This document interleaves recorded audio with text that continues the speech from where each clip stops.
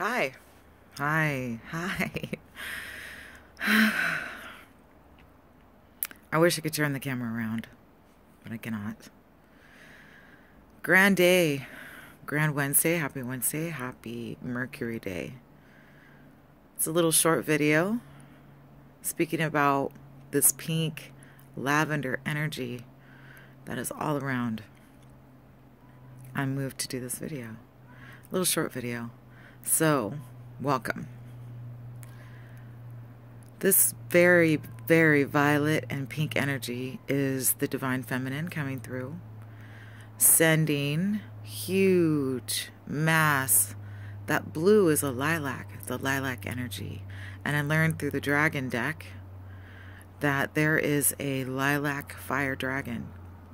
And this is that energy, divine feminine. In our stories of the divine feminine, in that name is also male, feminine, right? And so in this is also awakening the divine feminine and the masculine for the men, and awakening even more the divine feminine in the women. We see ourselves as gender. And yes, without gender, we would not be able to be here. We wouldn't be able to procreate without gender. This is evident in nature. For us humans, if we take the time to look at nature, spend time with the trees, the sky, the air, the sun, we start to see that gender, even in nature, will change. So for procreation and for balance, this is very important. In our westernized society, we've defined gender and procreation as specifically having children. And truly, procreation means create, to continue to create. And this means music, art, dance, healing, the different modalities that we are capable of. That's actually what procreation ultimately means, because even in nature we see that some animals do not procreate. Some trees only live a certain amount of time, and then they enter back into the earth. And we also see that there are different fish that will change their gender sometimes after insemination. It's just interesting, but it just shows what nature is capable of, and we are nature. Something that kind of cracks me up is when people say, I don't like nature, I don't like the bugs and stuff. We are nature. We have bugs all over our bodies. We have bugs on our eyelashes. Little tiny microorganisms that function all together. Now, back to the violet and pink energy. And also the green. Green is abundance. That green energy is abundance. So as we invite in the divine feminine, who is the master creator, now in this time of inviting in the divine feminine, it is important for us as women to stand in our authority. We have been written out of history. We have been written out of our own celebration of each other. And for me, this year and this time is all about the divine feminine. Everything is the divine feminine. We've been calling her a male name. We've been calling we, or he and she, or neither, or all of us, because we are all miniature reflections of the divine. So the divine, the grand creator, is either the grand creator or the grand we, the grand legion of expression that is throughout the cosmos on so many levels. And so within this realm of fourth dimension, entering into fifth, sixth, seventh, eighth, ninth, 10th, 13th, and beyond dimensions, I'm rewriting. I'm going through my copy of the Bible, and I'm replacing all the lords and gods with lady and goddess.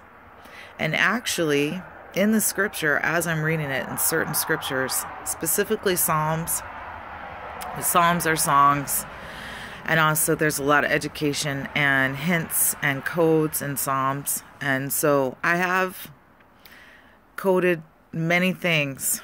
What I haven't coded is the feminine divine. So I have been replacing those words.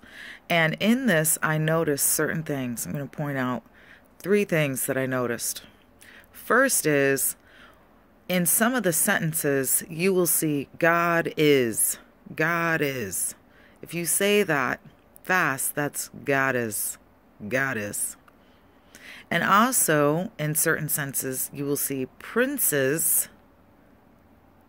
is. Princes is. Princesses. Okay. And this is just a breakup of the dialogue. And this is part of the massive spelling that's been going on within the religion. Okay. The other thing is, so those are the first 2. The third thing is, at the end of Job, which is the last paragraph, or the last song, the last book before Psalms, at the end, it mentions that Job has been rewarded and that he has 7 sons and 3 daughters. It tells you the 3 daughters' names. Does not tell you the names of the sons. Tells you how beautiful Job's daughters are, and that they came with a large inheritance if someone were to marry them, as well as the sons. But it does not tell us the sons' names. Only the 3 daughters. This is affirmation that the Bible, which sounds like Sybil. Sibyls are the ancient prophetesses, the indigenous prophetesses. They came from all over the world. They were dark and earthy. This is where we get the names pagan. Also, there are names of places and peoples with those names who were the first to give us holy instruction, holy information, holy intelligence that is so divine and high that words such as male or female did not exist. Words such as war did not exist. Violence did not exist. Only procreation and only natural occurrences. So where there was violence, it would be something more along the lines of chaos, because you would see it reflected in nature. And this is our grand teacher. We call the earth Mother Earth all the time. We are of the earth. The earth is a giant ship in this giant cosmos of space we're still learning to understand. And that includes our own bodies. Our bodies are a reflection of the universe around us. We have multi-dimensions, multi-energy wheels, both front and back, representing the front and back of all the planets, the masculine and the feminine side of all the planets. All the planets are divinely feminine with the masculine side, because we hear men and feminine.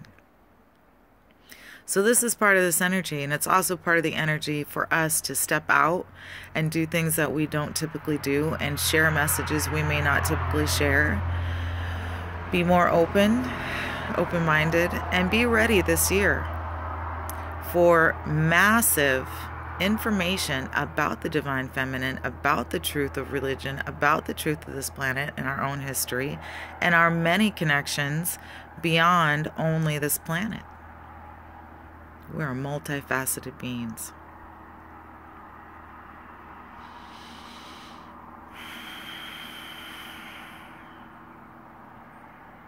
I'm going to turn the camera around this way so you can see some of this color.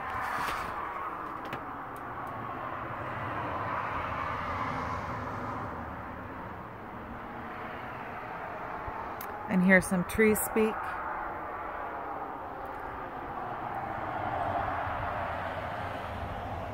The trees speak a lot here. Many messages. So this is one of my first videos sharing this information. First of many videos sharing this information. Sharing some of my own information about my experiences of coming into the standing firmly in the divine feminine spiritual aspect, because of course this includes the masculine. This isn't some women take over the world. It's just understanding the balance needed and the history that has been mistaught and misrepresented where us divine females are concerned. So for more information, thank you for tapping in, jumping on. You have a good day. Much love.